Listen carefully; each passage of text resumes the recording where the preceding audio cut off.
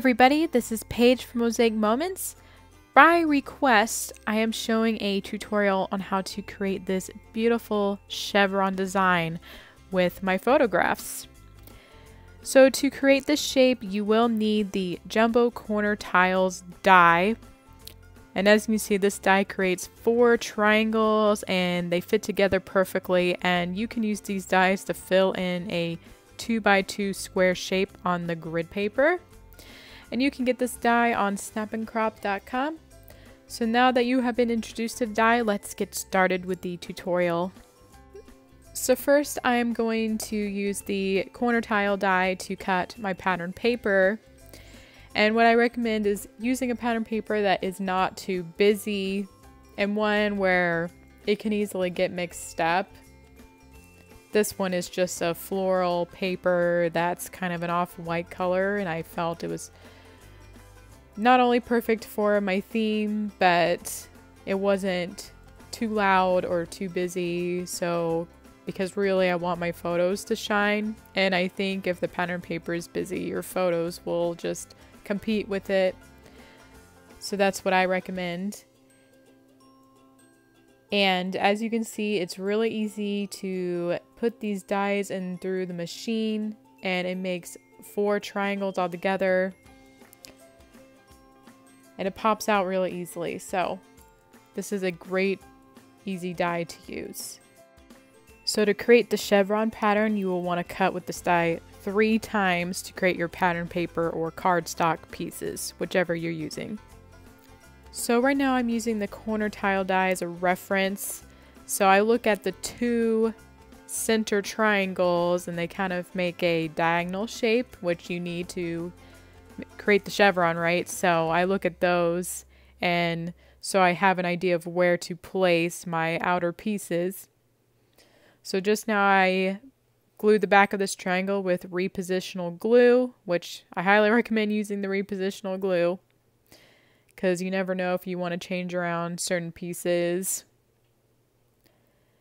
So that triangle that I just touched now, I did not glue it down because, as you can see, it would be really hard to tell the placement because I can't line it up on the grid paper. So I'm going to wait until after I cut my photos to glue that piece down. And this is definitely one of the cases where I'm so glad I have the grid paper because I can line these up so easily. All right, again, I'm using my die because I want to...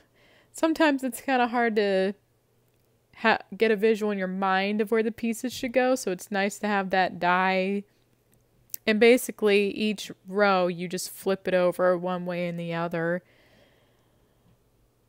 So I have it there, and I'm checking to see where to place the next one. And again, I'm not gluing down this triangle because it's hard to see the grid. And now since I made the first half of the chevron, it's easy for me now to know where to place the rest of them. So yeah, this part's pretty easy, and you can see the chevron shape really well there.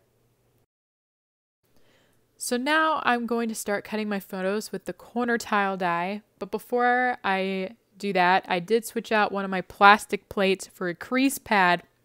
And the crease pad is handy because a lot of you have complained that you get an embossed edge around your photograph, but with the crease pad, the edges of your photos are smooth. So a lot of people have really liked the crease pad for this reason. And I'm using the Sizzix BigKick die machine, by the way. Alright, so basically when I cut it through, I just want to keep these 2 center triangle pieces, which as you can see kind of make that diagonal shape. So that will fit into the center of my chevron design.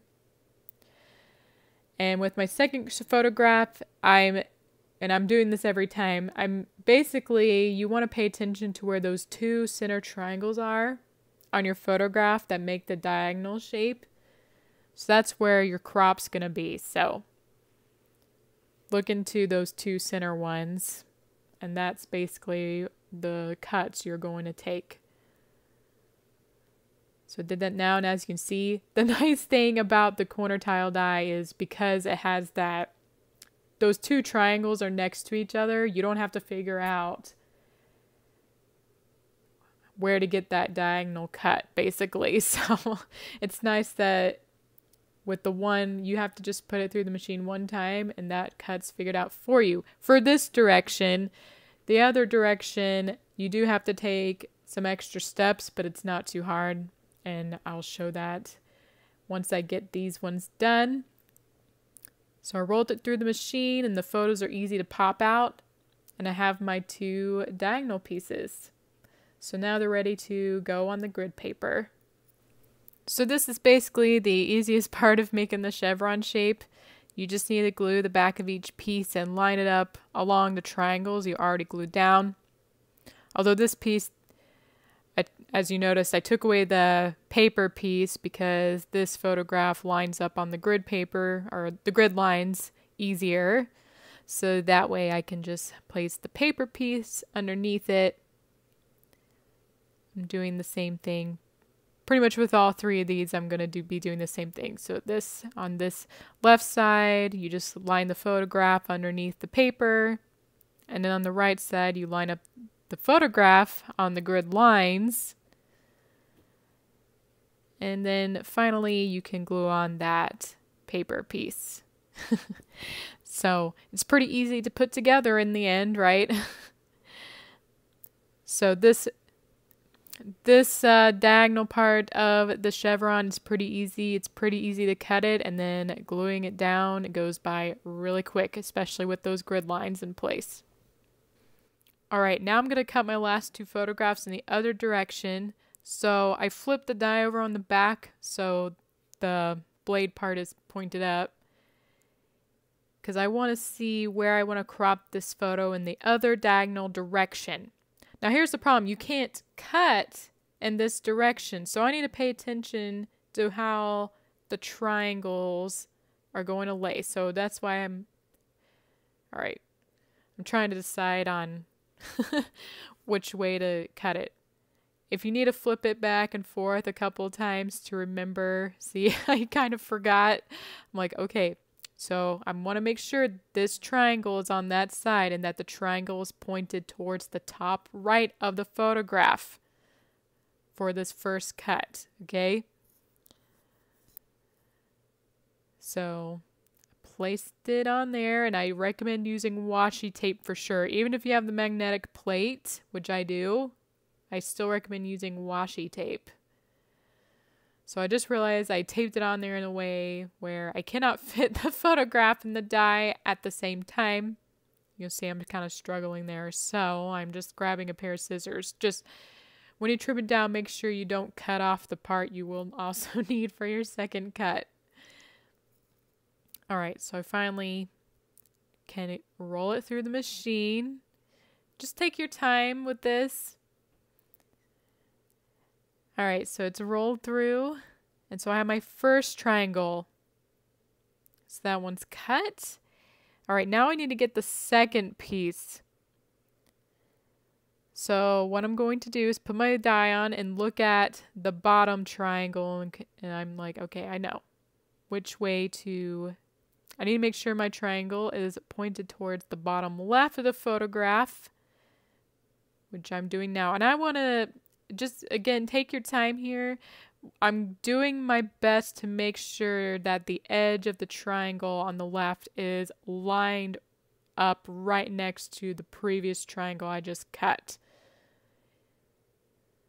And again, you will want to use washi tape to make sure this die does not slide around when you put it through the machine. So yes, this direction is a little tricky. So again, take your time.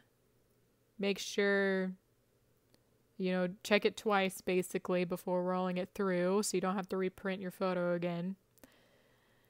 And there you go. There's two pieces, and if they're not 100% perfect, it's okay. With the Mosaic Moments system, it can be off slightly and no one will ever see it. At least that's what I think. I sped up the video a little bit. I just wanted to let you see how I do this again. The corner tile die is flipped over on the back, and then you want to pay attention to where the two center, the two center triangles align. So on the first cut, So when you're cutting the triangle on the left side, you want to make sure the triangle in the die is facing towards the top right. Then you roll it through the machine and make sure you use washi tape. And you'll have your first triangle. You can get rid of any excess pieces you have. And then again, I'm going to cut on the other side by making sure my triangle is facing towards the bottom left. And I want to make sure that triangle is lined up right next to the previous one as much as possible. Then I can roll it through the machine and this part's done, and I have two pieces that'll fit that diagonal space in my chevron. Pretty much I'm going to do the same steps as I did earlier, so I can fit this photograph piece right next to my paper piece, and I'm going to do the same thing again. I did notice, I took off that paper piece because I noticed it was off by a little bit, so I decided to line up the photograph first and then put the paper back on. So not a big deal. That's why repositional glue is great, because sometimes, I know for me anyway, I need to adjust things. So again, I'm just taking my paper piece off, gluing the photo along the grid line, and then this one on top. And I'm finished. Now that my page is complete, I am really happy with the result. To me, this is Mosaic Moments magic. It's magical how this page came together with the corner tile die. So usually with the corner tile dies, I use patterned paper to decorate my page, but this is a really neat technique if you have photographs like I did here. I took these photos on a winter day, and I think if I just had a page of rectangles and squares, it would kind of be a little boring. I mean, all I really have is trees and snow in my photos, so the chevron adds interest to my photographs, and I think this page is just beautiful. So if you enjoyed this tutorial, definitely give this video a like, and you can also subscribe to our channel to be updated on upcoming tutorials. So I hope you enjoy doing this technique at home, which I hope you do it, and I'll see you next time.